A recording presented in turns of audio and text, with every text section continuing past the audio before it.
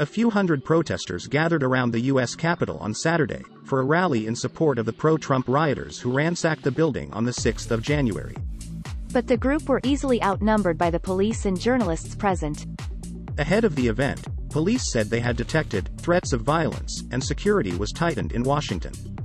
Organizers had a permit for 700 to attend, but only about 100 to 200 protesters turned up, Reuters reports. Capitol Hill and Washington, D.C. police officials had been expressing concern about the Justice for J6 event for weeks. Its organizers, Look Ahead America, were led by Matt Braynard, the former director of data and strategy for Donald Trump's successful 2016 campaign. Hundreds of officers patrolled the Capitol grounds and 100 National Guard troops were on standby. A fence was erected around the Capitol, and lawmakers were advised to avoid the area. Speakers at the rally insisted that hundreds of rioters arrested for their actions on the 6th of January were political prisoners who had committed no violence. About 600 people have been charged in the federal investigation into the Capitol riot, where a pro-Trump mob tried to stop the U.S. Congress from certifying the 2020 election result. At least 185 are accused of assaulting, resisting, or impeding police officers or employees. More than 70 were charged with destroying or stealing government property. Most of those charged have been released ahead of their trials. The Associated Press news agency reports that about 63 are still in custody, citing court and jail records.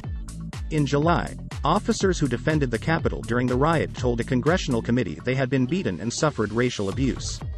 One testified that he was knocked unconscious and suffered a heart attack. Another, an Iraq War veteran, compared the scene to a medieval battlefield.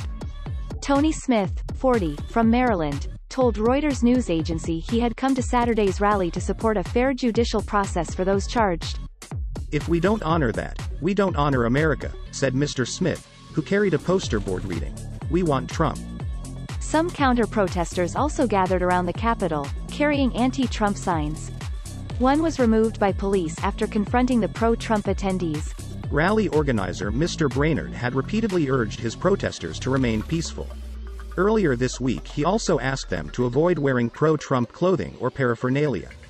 Mr. Trump, for his part, said in an interview that he believed the rally would be a setup. "If people don't show up they'll say, 'Oh, it's a lack of spirit,'" he told The Federalist, a conservative news outlet. "If people do show up, they'll be harassed." Capitol Police said 4 arrests were made, including a person in the crowd who was carrying a knife, and a man reported to be carrying a handgun.